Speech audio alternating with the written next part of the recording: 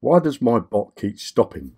If you've got a robot and it's got one of these red triangles and it's been toggled off, you can see it's being toggled off because it changes from that dark blue to the lighter blue. And you'll also see the red triangle. All you need to do is to click on this icon here, which is the magnifying glass. That will give you this pop-up. That will show you all the trades that the robot's done. And then you've got a tab here that says errors. And there's 20 of them for this particular bot. So you click on there. And then what you want to do is you want to scroll down until you see the latest date. So this robot stopped on November the 27th of 1904. So here's the error. Not enough USTB balance to buy an order for $20. So what balance is it talking about? Well, this is talking about what's inside your MetaMask. So if I come up to my MetaMask wallet, you can see I've only got 1.48564 USTD.